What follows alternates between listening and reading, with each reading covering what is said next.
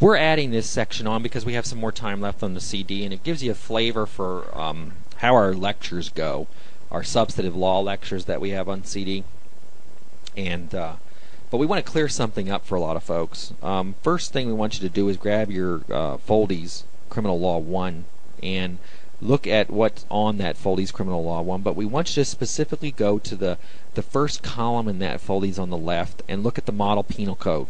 And on there, it has 4 different states under the Model Penal Code, and we'll use this as how we teach you this concept that we're trying to teach you. And what we want you to do is I want you to grab 4 pieces of paper, 4 8.5 by 11s, and put them out. And on that first piece of paper, take that, and I want you to I want you to draw a relatively small circle. Draw a small circle, and in the center of that circle, put the word P. Okay. And obviously, when you're looking at the Model Penal Code there on the bottom, P stands for what? Purposely. Okay. When you do something purposely, you have a conscious desire to do it. Case in point, oh geez, I'm going to go kill my next door neighbor. Okay, or I'm going to kill, the guy who's sleeping with my estranged wife. All right, I want to kill him. I'm going to grab a gun. That's all I want to do. I want to premeditate and deliberate. I want to lie in wait. I want to shoot that person. Okay, with my gun. So purposely, you have a desire to do something. Now, that's that first circle. Now draw a circle around that, a little bit bigger circle, and kind of like right where you wrote the P, right underneath that, inside that second circle, but outside the first circle, draw K, which is knowingly. Okay, terrorists knowingly, a substantial certainty that something's going to occur. Well, geez, terrorists sitting there and saying to the jury and the judge, well, geez, all we intended to do was just blow up the airplane. Okay. And we set the bomb for 4 hours, and usually that airplane, stays at the hangar for overnight. How are we to know that airplane was going to be used as an emergency flight to put 150 people on it, and that, 4 hours later when the bomb goes off, all these 150 people are going to die? That's a substantial certainty. What's the substantial certainty that when a bomb goes off in an airplane, it's going to be in the air and people are going to die? That's pretty good substantial certainty. Okay? So, that's the knowingly. Now, draw a bigger circle, that encompasses the first 2, but gives you enough space that, now you get your P and your K kind of lined up, so you make it real neat. Got to be neat doing this stuff or you won't learn anything. And in that next circle, in that bigger circle, we're going to write R for recklessly. Okay? You're aware of a substantial and unjustifiable risk. Example, you just got your new Porsche from your stock options in Silicon Valley, and you got to test it out. I mean, you just drove out of the dealership, and about a half mile down from the dealership is a little school area. Okay, and it says 5-10 miles an hour, and it's a little grade school and the little kindergartners, but it's 3 o'clock. They're all out of school now. They get out of school at it's 3:30, and all the little ones get out of school at 3. You're just kind of looking around and you figure, what the heck, the lights are still rolling, the lights that say, 5-10 miles an hour, they're still flashing. But you figure, it doesn't look like there's anybody around. I'll tell you what I'm going to do. I'm going to floor it. Okay? And in the middle, while you're flooring it, all of a sudden you see this gorgeous looking man or a hunk, or it, depending on your proclivities. And you see this gorgeous hunk and or woman or whatever it is that turns you on. And you start staring at her, and meanwhile you're going like 70 miles an hour in this school zone. Because, the minute you step on that gas pedal, you have no idea how that thing takes off like a rocket. And just about the time that you turn around to figure out where you're going, out steps little Junior, from kindergarten, because he was a little bit late getting out of school, and you run him over and you kill him. Now, that's recklessness. You're aware of a substantial and unjustifiable risk. What's the substantial and unjustifiable risk? Speeding in a school zone, and you just don't do those kind of things, okay? And you even took your eyes off the road to look at, your dream of dreams passing by while you were going down the street. You took your eyes off the road. Do reasonable people do that kind of stuff? Isn't that like super recklessness? Okay? So that's the reckless kind of intent that you were trying to portray there. And again, now that you have 3 circles, in the center of the first circle is P, And underneath that, in the second circle, but not in the first, is the K for knowingly. And the next circle around there, it encompasses the first two circles, and in there is the word R. Okay, and then even a bigger circle, let's draw the bigger circle and put the word N, negligently, in there. So now we have all those mental states. Well, what's negligence? Negligence in criminal law is the same as negligence in civil law, except there's a higher degree of risk and there's a higher degree of harm. It's the same, exact same thing as tort negligence, except there's a higher degree of risk and a higher degree of harm. Negligence in tort is conduct that falls below the standard established by law for the protection of others against unreasonable risk of harm. Criminal negligence is the same, except it's a higher degree of risk and a higher degree of harm. That's all it is. Okay? A lot of times you can almost classify it as gross negligence, but it's not. It's criminal negligence. That's what they call it. So, now we have this wonderful little piece of paper. Oh, and by the way, besides getting a pen or pencil, you want to get some like crayons or something to color in these things with, or imagine that you're coloring them in. But if you color them in, you'll learn it better. But anyway, you have this piece of paper now, and you have concentric circles like a bullseye, in the center, and it's just like a target that you shoot at.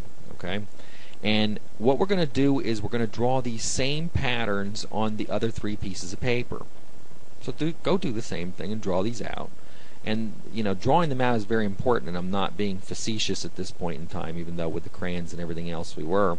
Drawing them out is important because it's going to reinforce how you think about these. So draw the same pattern out on the three other pieces of paper. Now, so if we put the one piece of paper off to the side and we take the second one that we drew, now let's color in the P and the K. Make that all one, spot. Okay? And then you draw a little line out from that colored in bullseye now, that bigger bullseye that you drew. And we're going to call those P and K crimes. We're going to call those specific intent crimes. It's a set. This is set theory. And if you were good in math, you'd have been in med school, but this is all set theory. Okay? So, P and K crimes, they're specific intent crimes. Those are the crimes that you have to commit with purpose or substantial certainty. There's a whole slew of specific intent crimes. All right, that stand alone by specific intent. In other words, the only way you can commit them is you have to have the purpose or knowing intent to do those acts. Okay? Now, that's relatively easy to understand. But here's where a lot of people get sidetracked because the explanations that are given in law school are a little bit vague and confusing. Now, the next set. So we put that piece of paper across. So we have our original sheet where we draw the concentric circles with the PK, R, N inside each individual circle that belongs to its own realm. And now we've already taken care of the specific intent crimes. Okay, now what's next? Well, let's take the next sheet, the third sheet of paper, where the same thing was drawn on it, and this time let's color in everything. We're going to cover in the purposely, knowingly, and recklessly. We're going to leave the negligence part out of this. We're going to leave that blank at this point, but we're going to cover in those three inside circles. What kind of crimes are those? Those are malice crimes. Now, the logic of this dictates that you can commit a malice crime with specific intent. Good malice crime is murder. You can desire to murder somebody, so you can commit it with specific intent. You can also commit a malice crime if you are aware of a substantial and unjustifiable risk. Okay?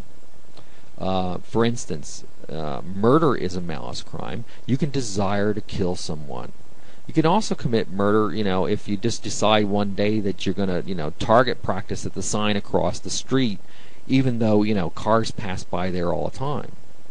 That's a substantial and unjustifiable risk. Because what happens when you target practice at the sign across the street where the cars are driving by? What's the probability, substantial probability, that, somebody's going to drive their car by, but at the very moment you fire the bullet, and the bullet's going to impact on them and kill them? It's quite high. Okay? You're an evil person too, but it's quite high. So, you can commit malice crimes two ways. You can commit them recklessly, or you can commit them with specific intent. This is all set theory now. Now, let's take the fourth sheet. Let's cover in everything. Because when we cover in everything, those are called general intent crimes. Good general intent crime is battery. You can, how many different ways can you commit battery? If you're catching on to this analysis, you can commit a battery with specific intent, right? Because you purposely desired it, or there was a substantial certainty that a battery would occur. You can commit a battery with malice, because you can have that, the recklessness, and you're aware of the substantial and unjustifiable risk. And the third way you can commit a battery is with general intent or criminal negligence. Remember, it's the same as civil negligence, but it's a higher degree of risk and a higher degree of harm. So you have 3 different ways to commit batteries. You have 2 different ways to commit malice crimes. You have just basically 1 way or 2 intents to commit specific intent crimes, purposely and knowingly. You see that? You see how they group together in subsets. Now, what does all this mean? Well, you can't transfer intents in criminal law. It is das verboten to do that. If you have a dwelling endangering state of mind, you can't transfer that intent of a dwelling endangering state of mind into a person endangering state of mind. You cannot have transferred intent in criminal law. It's just a social policy that they developed a long time ago. It's forbidden. You can't do it. Can you transfer intents in civil law? Well, yes, certainly you can. Remember, if you've taken torts already, you have the transferred intent doctrine, where if you commit any one of the 5 common law intentional torts, assault, battery, false imprisonment, trespass to land, and trespass to chattels, if you commit any one of them, if you set an act in motion with the intent to, let's say, commit a battery. Let's say you want to throw a baseball at your next door neighbor because you hate him, and he's making fun of you while your team's losing at the World Series. So you grab your baseball and you throw it across at your next door neighbor. And this is civil now. We're not talking criminal. Okay? Well, what's the act of throwing at him while he's looking at him? That's an assault. All right? Well, what's the act when the baseball crosses your property line to his property line? Well, that's a trespass to land. And because you had intended to commit assault, what are you liable for? Trespass to land. If neighbor isn't too quick and he can't duck fast enough and the baseball hits him, what's that? Because you intended to assault, that's a battery. Right? Let's say the baseball hits him, falls down, breaks his iced tea glass. Okay? Lands on his property. Alright? What's that? That's trespass to chattels, because originally you had the intent to do what? To assault the person. Now, get this one. When the baseball first hit him, it didn't hit him that hard and didn't have that much effect, and it was a battery. But because the glass broke and is laying on the ground, he steps on the glass, cuts his foot, and now he can't move. Can't go anywhere. And when he cut his foot, he fell down, knocked himself out. What's that? False imprisonment. So you've committed every tort in the book just by throwing a baseball at somebody. Can you do that in criminal law? The answer is uncategorically no. So anytime somebody mentions the word transferred intent in the context of criminal law, the little antennas in your brain should start rolling up big time. It's like, whoa, what are you talking about? Because you can't be talking about the transferred intent that's in civil law, because there is no such thing as transferred intent in criminal law. You can't transfer the intent to commit arson to murder, because arson is a dwelling endangering state of mind, not a person endangering state of mind. You can't do that. But what are they talking about? Well, they're improperly using words that have dual meanings, and that's bad, particularly for people that are first learning to learn the law and you're trying to understand what's going on, because the words have a tendency to invoke certain responses. What are they talking about? Well, geez, they're talking about that complex set theory, and actually not complex, quite simple set theory, where there's different ways to commit a grouping crime. Okay? Malice is a grouping crime. You can commit it with purposing, knowing which is specific intent, or you can commit it with malice, which is recklessness. So here's what happens when you do, let's say you intend specifically to kill somebody. It's that next door neighbor again. After he gets out of the hospital and he wins the suit, right? He's got you, he got a $500,000 judgment against you. Now you're really mad. So now you're sitting outside your house and you are waiting. You're lying in wait and you've got your Easy Rider rifle rack, gun. You're ready to kill him. Okay, and as he steps out of his car, again, he's clumsy. He slips and falls.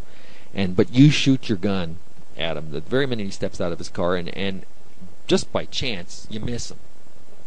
And poor old little grandma's next door, that always invites the kids over for ice cream and candy, the nice woman in the neighborhood, and the bullet impacts her and kills her.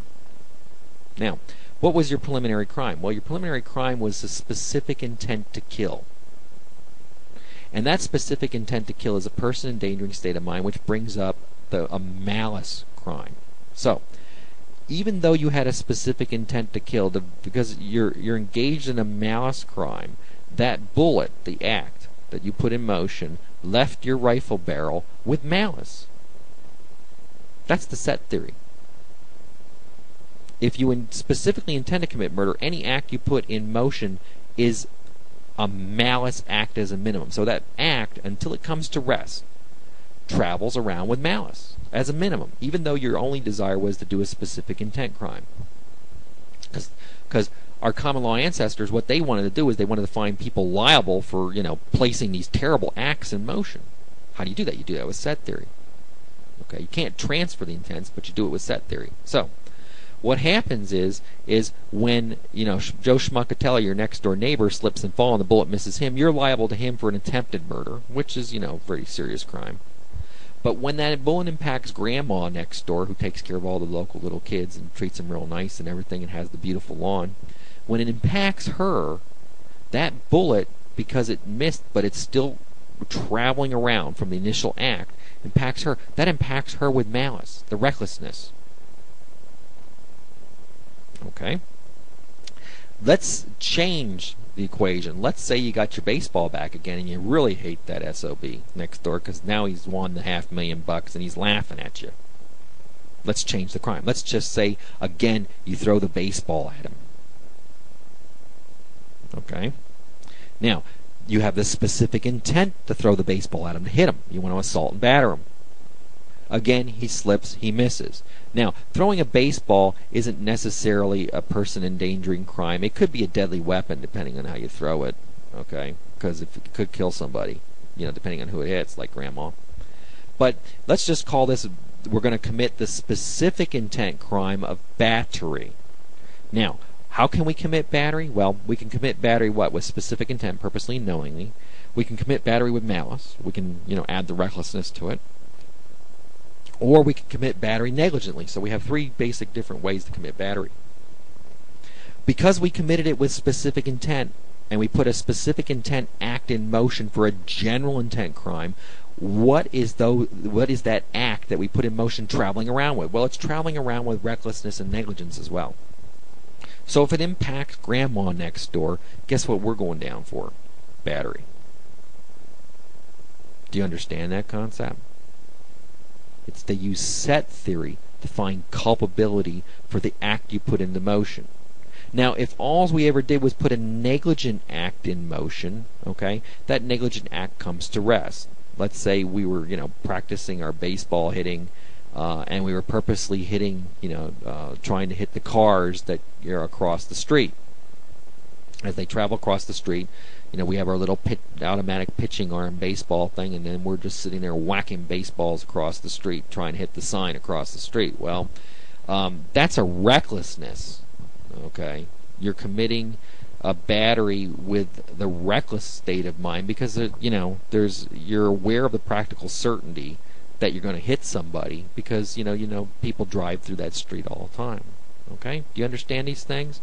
But even though you're doing that recklessly, you're committing the battery recklessly, every time you hit one of those baseballs, if a battery occurs because the baseball's traveling through the street, it always travels with what minimum level of the grouping crime. So it'll at least also travel with negligence, criminal negligence. So that's the set theory of criminal law. That's how you determine whether or not the act you put into motion, when it impinges upon somebody, they're going to be liable for it. Okay? So, and this set theory was developed based on the seriousness of the crimes. You know, you don't want somebody committing a specific intent murder getting away with it just because the bullet impinges upon grandma. And you didn't intend to kill her. Boy, you know, lots of people would be running around stating that as a defense. This is also why the felony murder rule was created. One of the reasons why. One, it supplies an easier way to show the person endangering state of mind because you committed an inherently dangerous felony. But see, remember, we can't transfer intent. We can't say just because you committed an arson and grandma died from the embers flowing over to her home. Okay, she died in her home because her home was set on fire. We can't say that your person in your dwelling endangering state of mind against Schmuckatella because you hate his guts now can be transferred over to grandma and that's why she died. No, we use the felony murder rule that say, hey, you committed a very serious crime that is in itself person endangering. Because you've committed that crime, we're going to hold you liable for an unintended death occurring within the res gestae of that crime. Okay? That's why the felony murder rule was created, to take care of some of the inabilities to transfer intent amongst the various mental intents of criminal law. You can't transfer intent in criminal law. But you can create the malice that's necessary for murder, in other words, the recklessness, by using the felony murder rule and saying that this dwelling endangering state of mind, okay, is enough to get you, or the specific intent to break and enter into someone else's house is such a serious enough act that in and of itself it always implies a person endangering state of mind. Okay? So, these things you have to understand. These are all technical. And for those that don't understand the technicality of it, I can trick you very easily on exams, on bar exams, on multiple choice questions, by just laying into you with transferred intent.